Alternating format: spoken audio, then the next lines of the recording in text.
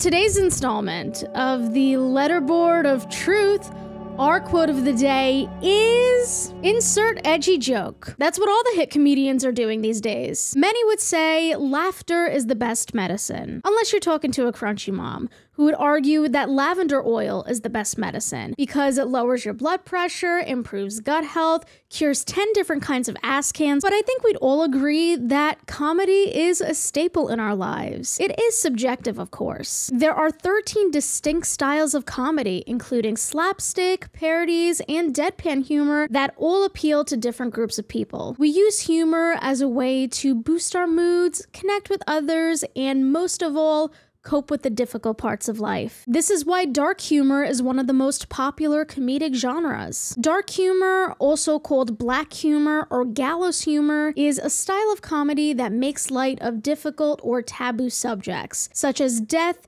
illness, and mental health. Black comedy can make the healing process a lot easier for those who are going through tragedies and hardships. While intended to be obscene, when does dark humor go too far? That is the question we'll be looking into today as we discuss the recent controversy with Matt Rife, a popular TikTok comedian who's gotten called out recently for some distasteful jokes in his Netflix comedy special, Natural Selection. While Matt Rife is currently the most viewed comedian on TikTok with over 18 million followers and 385 billion likes, he's been around a lot longer than we think. At just 17 years old, Matt purchased a one-way ticket to LA to pursue his dreams in stand-up comedy and acting. I was walking down the sidewalk and one stopped me. He goes, young man, I'm asking something. How old are you? I was like, man, it's really none of your business. He goes, God damn right, it ain't none of my business.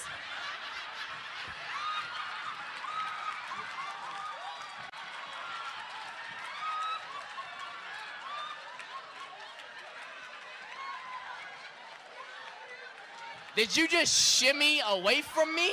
He's been in quite a few popular shows like Fresh Off the Boat and Brooklyn Nine-Nine, but Matt's career really took off when he became a regular on Nick Cannon's Wild 'N Out, a comedy and rap improv game show. In total, Matt was on Wild 'N Out for 5 seasons with 29 episodes under his belt. Fans of the show dubbed him as the Justin Bieber of comedy, if you say so. Doja, I heard you date white dudes. So the longer you keep that water in your mouth, the more clothes I'm gonna take off.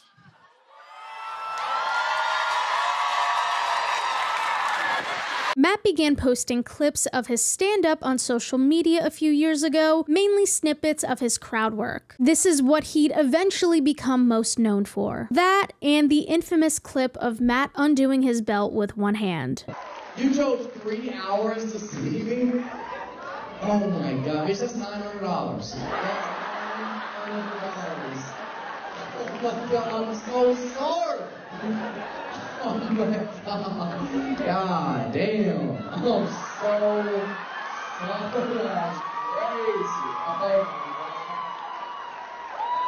Matt's first viral video received 20 million views in less than 48 hours. And thanks to social media, Matt has been able to take his career to new heights. Now, at 28 years old, Matt is headlining a world tour called Problematic, which started July of this year in Oregon and will end next October in Italy. I'd be lying if I said that this isn't impressive, given how young Matt is and how quickly he blew up. In addition, Matt's released 4 comedy specials in total. The first 3, OnlyFans, Matthew Stephen Rife, and Walking Red Flag, are available on his YouTube channel. However, Matt's newest comedy special, Natural Selection, was released on Netflix just a few weeks ago, which is major because this means Matt's comedy will reach a much wider audience. Again, can't say I'm not impressed. Outside a few viral TikToks, I didn't know a lot about Matt before this recent controversy. I thought his crowd work was pretty good, but I'm not a fan of his dude bro style of comedy. That's the only way I can describe it, and it's also the unofficial 14th comedic genre. And you know what? That's okay.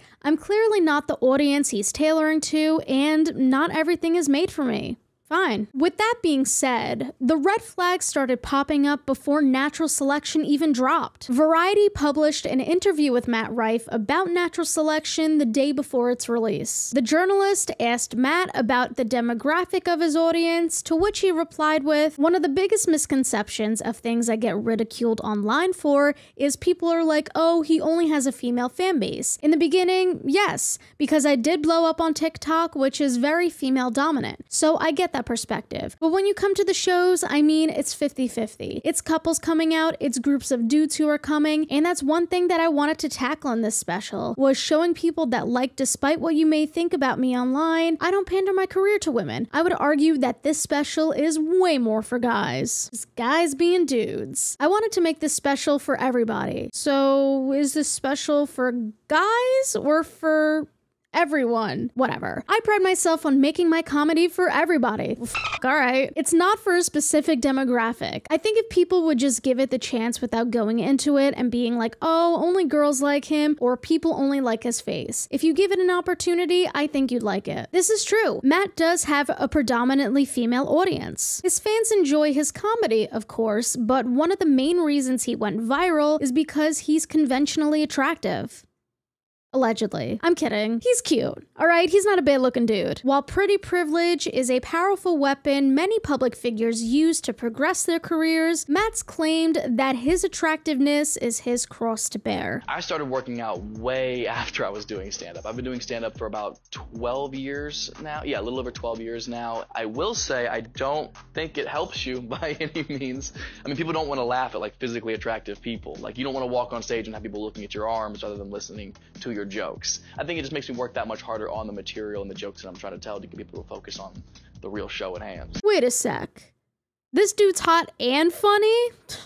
Talk about a guy with the weight of the world on his big, brawny shoulders. But all this makes what happened next even more interesting. I did watch the full special because I take my job very seriously, but I'll only be discussing the highlights, I guess you could say. We might as well start off with the clip that got Matt in trouble in the first place, which you don't have to search very hard for because it's one of the very first jokes in his set. I want to give a trigger warning for domestic violence, misogyny, and ableism, so please proceed with caution. After Matt greeted the crowd at his Washington, D.C. show, he talked about how he wished his grandfather was still around so they could visit DC together. However, Matt's grandfather's favorite place was Maryland, which Matt described as a mix of beautiful and ratchet. His words, not mine. This was the segue into his story about the first and only time Matt visited Baltimore. He was grabbing lunch with a friend and the hostess had a black eye. Matt quipped that even though they didn't know how she got that black eye, we all know how she got that black eye, apparently. I've only been to Baltimore one time. I ate lunch there, and the hostess who, like, seats you at the restaurant had a black eye.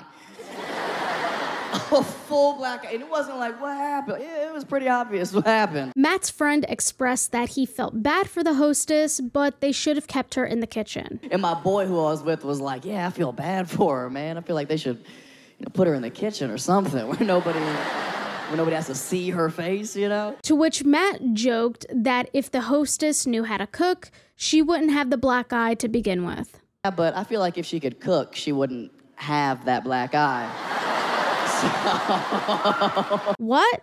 You're telling me the guy who idolizes Dave Chappelle and Ricky Gervais would joke about a woman getting beaten? Dave Chappelle and Ricky Gervais, I'd say, are my two biggest influences. They're both prolific comedians and writers and performers, and I would say they're top 3 of all time. Both of their senses of humor and opinions and views on things are completely in line with how I think about things. Is that so, Matt? I would love to know what other views you guys have in common. According to Matt, he opened with a domestic violence joke to gauge how fun the audience would be, because intimate partner abuse is fun. Testing the water, seeing if y'all are gonna be fun or not.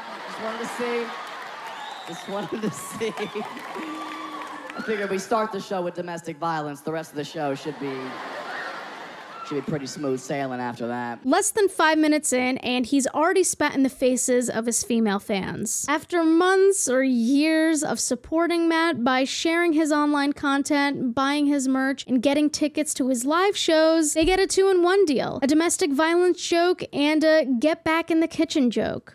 Gotta love it. Let's circle back to Matt's Variety interview. If natural selection is intended for a male audience, based on this first joke alone, what does that say about men's senses of humor? About 1 in 3 women are victims of intimate partner abuse in their lifetime, and the majority of perpetrators are men. So it concerns me that many of those within the demographic that is statistically more likely to commit violence against someone else would find humor in women getting abused. Not only that, but since Matt's audience is mostly women, according to him, just based on statistics, I'm sure many of them have been victims of domestic violence too. Making fun of women seemed to be the theme of natural selection, at least in the beginning. Right after the domestic violence joke, Matt starts ripping into women who believe in crystals and astrology. Of course I felt bad for her, man.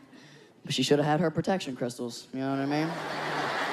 Besides the victim blaming, Matt makes no original observations about astrology girls. And I swear to you, man, the biggest issue with crystal girls is the fact that it's their entire personality and they won't shut up about it. Sorry, but has Matt met any crypto bro? If I hear one more person blame how their life is going on Mercury, I will kill you myself. Do you understand?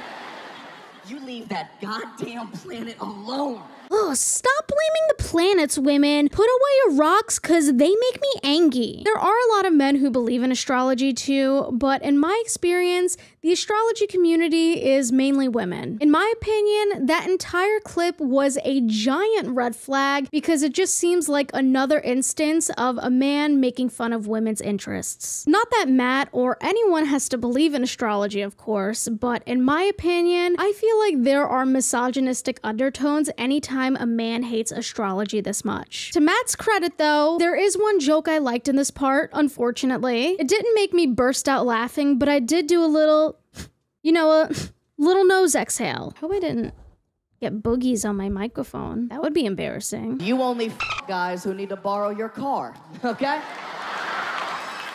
Yeah. That's why your life is in shambles.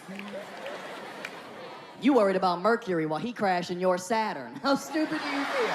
Anyway, the domestic violence joke from Matt's Netflix special began circulating on social media within days of its release, and people were angry. The first response I saw was from a TikToker named Kira, and the discourse snowballed from there. I'll link her page below, but here's a portion of Kira's now viral TikTok. Because you were supposed to picture a woman getting hit because she can't cook, and you were supposed to laugh.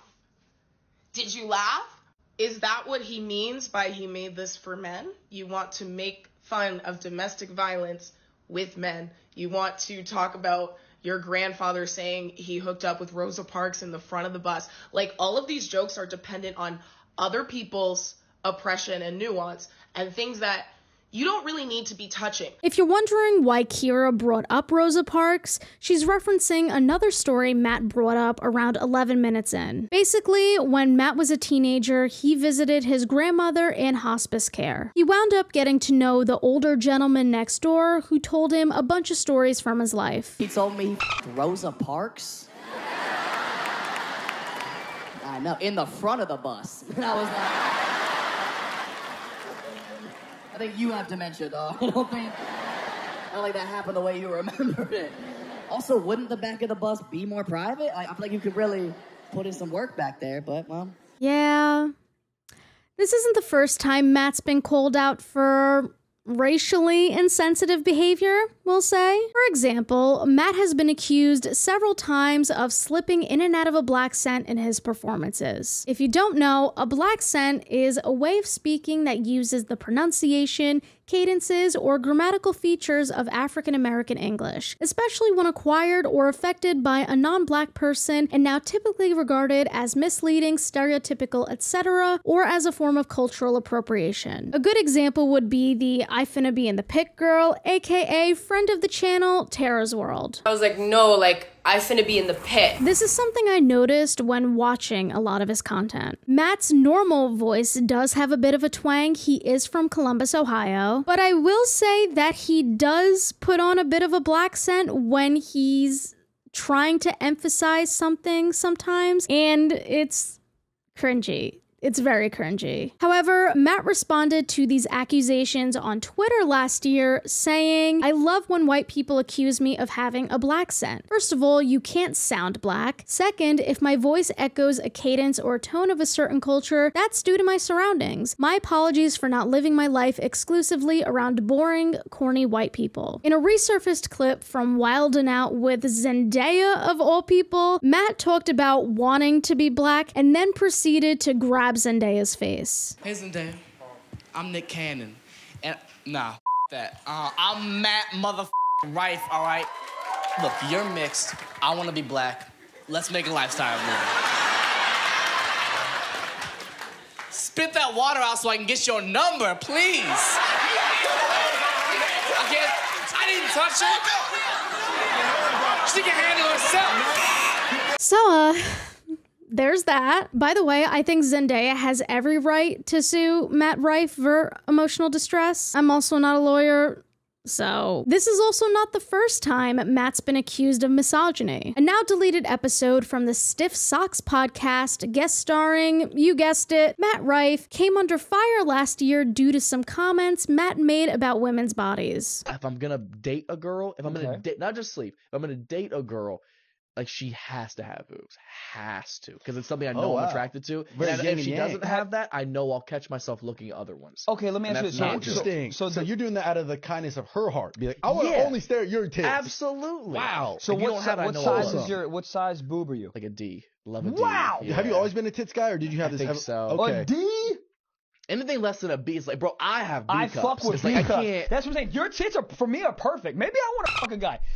Damn. If I didn't know any better, I'd assume that clip was from that one Nash Greer video from 2014. And of course, like many public figures, Matt has several old problematic tweets that he's tried to scrub, but much to his dismay, the internet is forever. And I would read these tweets out to you, but they have slurs in them, and I'm not saying slurs on my channel. Oh, no. I wouldn't say slurs ever, by the way. Let me make that clear. Now, you might think that bringing up tweets from 2012 is petty and unnecessary of me. I mean, Matt was only a teenager. People grow and change over 10 years, and yes, that's true. I think everyone is capable of growth. But how can we believe that Matt has changed for the better when he was posting shit like this in 2020? Everyone at the Oscars watching to see if the cast of Parasite coughs. In case you've never seen it, the movie Parasite had a predominantly Asian cast, and this tweet was posted a month before lockdown, the time when anti-Asian racism was steadily rising. And we can't use age as an excuse either, cause Matt would have been 24. But Matt responded by saying that it was just a joke and that Twitter was filled with a bunch of crybabies. Unfortunately, that seems to be the opinion of everyone taking Matt's side in this controversy, that the woke left is getting mad at a comedian for telling a joke. Ooh, you can't joke about anything these days. So for all the naysayers, for all the Matt Right defenders, what's the joke? What's the punchline? What are we, the audience, supposed to find funny about this story? After 5 days of social media users going back and forth about Matt's Netflix special, he finally responded on his Instagram story. The first slide was a photo of Matt with text above that reads, "If you've ever been offended by a joke I've told, here's a link to my official apology." And at the bottom, there's a sticker with a link that says, "Tap to solve your issue." And the link takes you to a website that's sells special needs helmets. These are helmets designed to protect certain disabled individuals from head injuries. The underlying meaning of Matt's post is, if you don't like my jokes,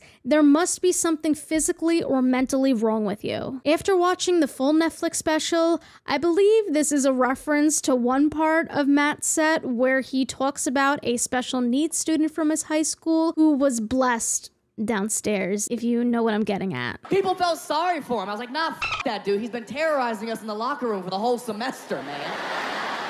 Got us all backed up against the lockers. Like, God damn, Alex. That's where the extra chromosome goes?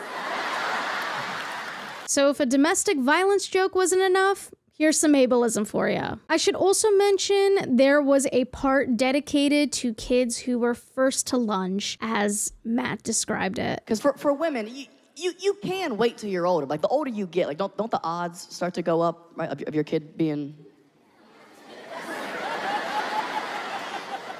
first to lunch, we'll call it. Matt expressed that he loves dark humor in his Variety interview from earlier, and that's very clear if you've seen any of his stuff. This is why I think dark humor is the most misunderstood comedic style. And before we continue, I'm not claiming to be an expert in comedy. These are just my opinions and observations as a consumer. Anyway, no matter what kind of jokes you're telling, a good sense of comedic timing is so important. That includes the pacing of the joke and knowing how far to take that joke. Especially with dark comedy. It's a balancing act between humor and shock value. Yes, dark jokes are meant to be off color. Their purpose is to shock the audience, and I can appreciate a good dark joke depending on how well it's done and who's telling it. Traditionally, dark humor was used to make fun of your own traumas and hardships. But nowadays, people use dark humor as a cop-out to be edgy and offensive just for the sake of being edgy and offensive. As in, making cheap shots at marginalized groups for the hell of it. I think Matt's domestic violence joke falls into that category because I can only see the shock value in it, not the humor. Plus, it's not even original. Men have been joking about beating women since the dawn of comedy. This is my main problem with Matt's performance in Natural Selection. It's lazy. And the thing is, Matt has delivered decent dark humor in the past. In one of his most viewed TikToks, Matt goes back and forth with a woman who has a nonverbal autistic son. What's his thing that he's really good at? So he's hyperlexic. Hyperlexic, what's that? He's very, very good with numbers, shapes, colors. He's good with numbers, shapes, and colors. Yeah, that dude about to rob a casino someday. You're gonna be a very rich mom someday. There's no cons, bro. You don't gotta worry about him talking to strangers. You don't like talking to nobody. That's awesome. Congratulations. In my opinion, this clip proves that Matt can go there without making cheap shots at anyone, because this woman's autistic son wasn't the punchline. The casino was. But if you watch Natural Selection, Matt doesn't make any clever observations. He's only punching down. And not only are the jokes lazy, but they're also juvenile. His humor's no more clever than half the comments I received on my Andrew Tate video. It's all just, I saw this girl at a restaurant and her boyfriend beat her up real bad.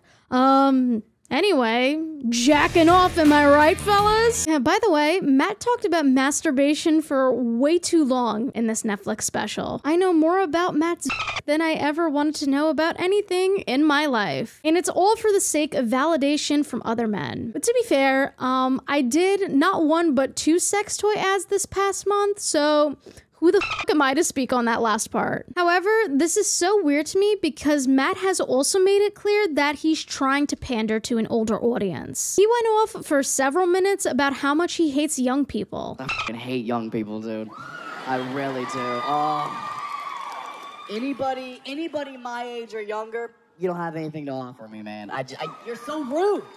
Young people are so disrespectful even when they're not trying to be. Personally, I believe this is all intentional. We all know that Matt doesn't like how the majority of his fan base is women, but I think he also resents how they're mostly young women. Going forward, I think Matt is gonna pivot to an older anti-PC crowd, and his stand-up is just gonna get lazier and more offensive. Because that kind of crowd doesn't really care about the quality of the jokes, they just care that they're as offensive as possible. Sure, Matt's gonna continue to get backlash for the next couple weeks, but this is not going to affect his career long term. He's going to go down the same road as all other canceled comedians and claim that you can't joke about anything anymore and still get invited onto SNL and sell out tours just like his peers. I'm very curious to hear your reactions to Matt Rife's Netflix special, so please leave any and all thoughts down below. Do you think his career is over, or do you think it's just begun? If there's anything you'd like me to talk about going forward, I have a Google form linked in the description where you could submit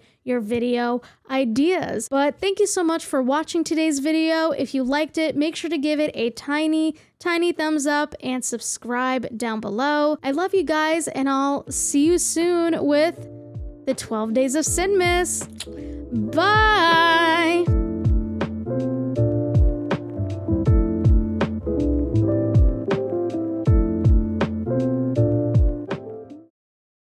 Now watch me whip.